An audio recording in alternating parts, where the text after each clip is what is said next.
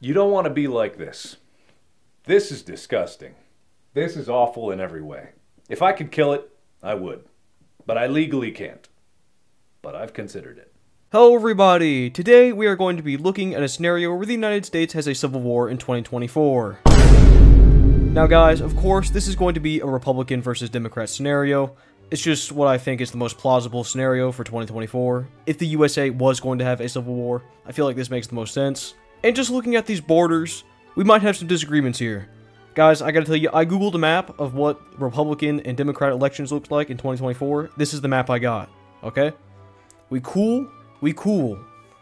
Also, guys, I want to also say that I did a lot of research into this, because I didn't want my opinion coming off as biased. I want an actual, research thing. So I did research to see who would win, and I did come up with a conclusion, which you'll see at the end of this video. Also, nuclear bombs and alliances are going to be included, but of course, just watch the video and see what's going to happen. I don't want to tell you everything at the start. But I should also say where the capitals are, because I have colored them in with the color of yellow. The Republican capital is Columbus. If you couldn't tell, the red team is the Republican team. And the Democrat team is the current US government. Of course, their capital is going to be in DC. And this is the map we have. Democrat versus Republican. Democrats are blue, Republicans are red. Got that down? Alright. Now, some of you guys might be thinking, United Kingdom plays, why'd you pick Columbus? Why not Austin, Tallahassee, or Philadelphia? Those are all very good points. Austin's not a bad idea. But Austin has about the same population as Columbus does. Tallahassee has a slow population. And also, Austin and Tallahassee are very far away from where, well, DC is. But Columbus is very close. Now, but you might say, what about Philadelphia? Well, I feel like Philadelphia is pretty exposed. Philadelphia, I would say, is about right here. And you have the mountains cutting them off from the rest of the Republican states. And they're surrounded by blue team. So yeah. But Columbus is right there. They have the mountains protecting them, as well as the Ohio River. And Indiana and Michigan protecting them from their side and north. I thought it made the most sense, okay? Alright, y'all probably got tired of me yapping. I've started like 18 times now. So let's get to the war stuff now. So the first thing that is going to be happening in this war is Republican troops pushing into Illinois. We see a push in on almost all sides, and they all go successfully. We see Minnesota getting clapped up by Wisconsin, and I think this is North Dakota and South Dakota right here, I think so. But they are getting invaded by both of them, and that's because, again, the Republican Party took Democrats by surprise, so that's why they have the advantage at first. Looking over at New Mexico and Colorado, if you guys didn't know, lots of nuclear facilities and where lots of nuclear bombs are stored are in New Mexico and Colorado. So Texas is going to focus their troops in on this area, and any nuclear bombs in this area up here are going to be moved to a safer area. So Texan troops push into New Mexico, and so do the troops of Arizona. Multiple states push into Colorado, but they do have a bit of a struggle since Colorado is pretty mountainous. And eventually, we are left with a front line that looks like this. Looking over at New England, we can see Pennsylvanian troops push into the area, and even target New York City. We see specifically Ohioan troops target DC, and even push into Virginia. North Carolinian troops push into Virginia, but Virginia manages to hold out. But now, the blue team, or the Democrats, are fully prepared and mobilized. And the first thing they're going to be doing is causing a huge blockade, so the Republicans cannot get any trade from the outside world. And their blockade looks something, well, something like this. I should also probably say that Virginia has the Atlantic Fleet and California has the Pacific Fleet, so this is why they can do this. And their plan is going to be to try and cripple the Republican Party, but their plans get foiled after a few days when Mexico comes in and starts trading with the Republican Party. Now, if you guys didn't know, the president, or Mexico's president, and I should also probably say at the start that Trump is leading the Republican Party and Joe Biden's leading the Democratic Party. I'm stuttering so much. Dang. But Trump and the Mexican president actually like each other a lot. I think they're buddies or something. I looked at an article and it said it, guys. Okay. So later in the war, Mexico might even consider joining. Now, you guys might be saying, what about Canada? Well, Canada is more liberal and I think in favor of Joe Biden, specifically their president's in favor of Joe Biden and their people. So yeah, if Canada was going to join a side, they'd join the Democrats. So looking back at New England, we can see New Yorkian troops push back the Pennsylvanians, and they even managed to make a push in. And over by Arizona, we can see California make a push into, well, Arizona. We see Washington and Oregon make a push into Montana and Idaho, and it goes successfully. Now, the West over here on the Pacific coast is definitely going to be the blue team's trump card here, because California is very powerful. So blue team troops push into Utah, and make one large push into the Republican Party. Over in New Mexico and Colorado, we can see Texan troops continue their push in, and they start to cripple New Mexico and Colorado a lot. And eventually, we do see New Mexico's government decide to surrender, and Colorado on the verge of being next. We see the first I'd say New Mexico is probably the largest victory so far, but troops over in this area managed to capture Chicago, and even also managed to capture Springfield. And with that, Illinois' government decides to surrender, and so far this is not looking very good for the Democrats. But the Democrats are not giving up yet, as New Yorkian and New Jerseyan? Is that what they're called? New Jerseyan? Maybe. But they continue their push into Pennsylvania and even manage to capture Philadelphia. They also push into Ohio, and so far they're doing good in this area. But in Virginia and Maryland, they are doing less well as Ohioan troops continue to push across the border, and DC is on the verge of being captured. Virginia, which is having to defend multiple front lines, is not doing too well at it, and it's because they're fighting like very large front war. It's not nice. So they are going to struggle here, but manage to hold out. Minnesota is going to be the next state to fall, as they start to fall back and eventually lose their capital, and their government surrenders. Looking back over at the West Coast, we can see Californian troops push across, through the front lines, towards Colorado in hopes of trying to liberate them. But of course, this is going to take a long time, especially for Utah, which is very mountainous. But their push into Arizona is going quite well, as they even manage to push up and capture Phoenix. We can see Washington and Oregon continue their push into Montana, which goes successfully. And eventually these states right here are losing very populated areas, but they still manage to hold out. We see Pennsylvania start to fall back, but they do manage to hold out as Ohio sends troops up there, as well as other states. And that's mostly because these states right here, especially Wisconsin, Iowa, Michigan, can send their troops over to this front line since they are done with Illinois. I'm sorry to anybody from Illinois. I think I pronounced your thing wrong. Virginia starts to fall back, but they still manage to hold out and keep their navy going, or the Atlantic Fleet going. We see the rest of Colorado capitulate, but the blue team still continues their huge push in.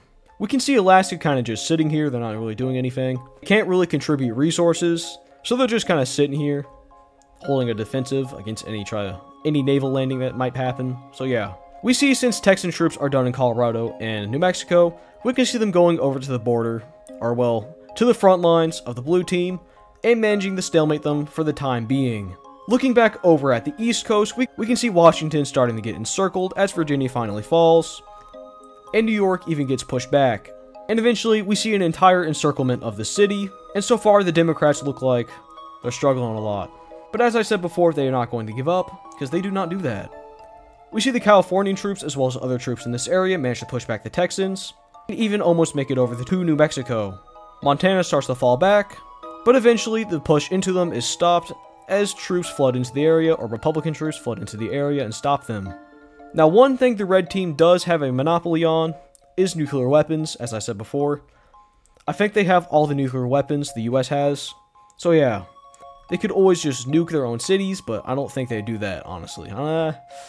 Yeah, they wouldn't nuke their own cities.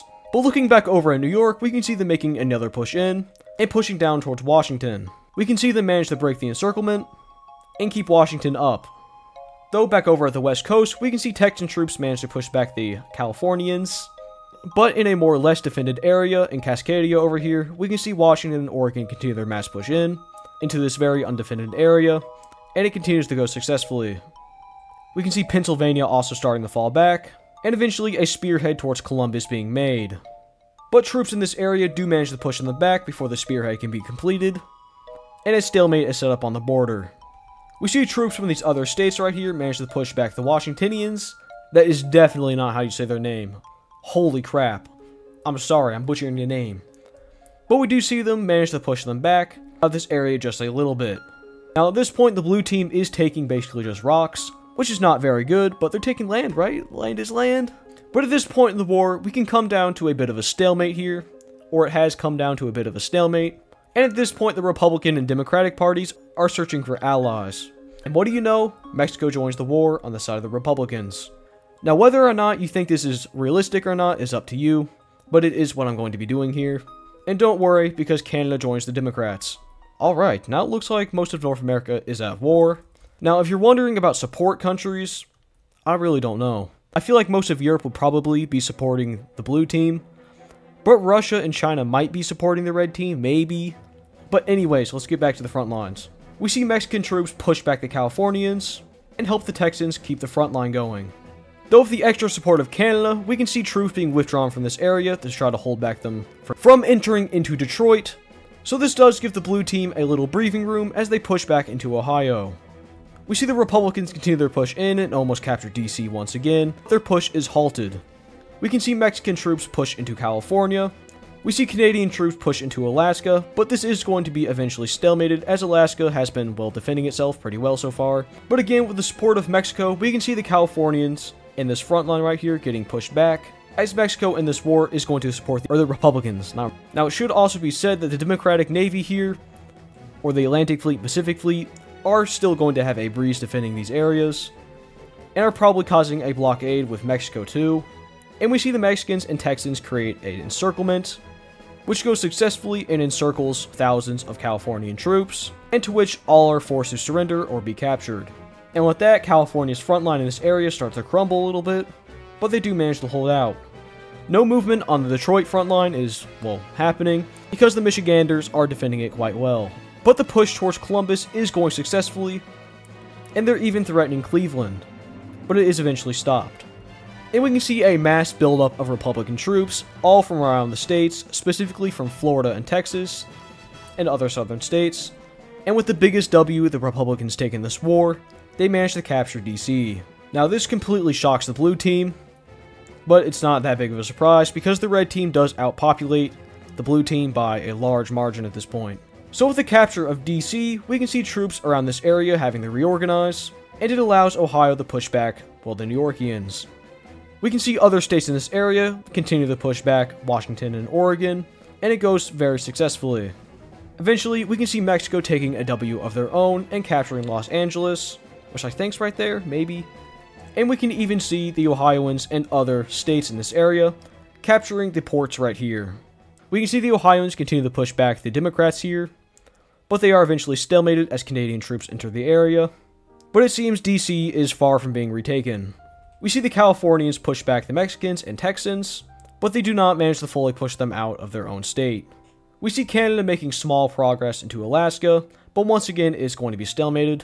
And we can see Ohio making a slight push into New York.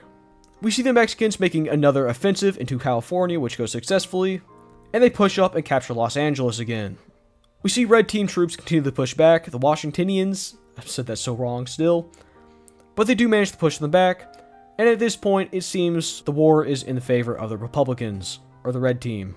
Eventually, we see Republican troops push across and even capture land in Canada, and we see New York continuing to get pushed out of Pennsylvania. At this point, California is starting to fall back slightly.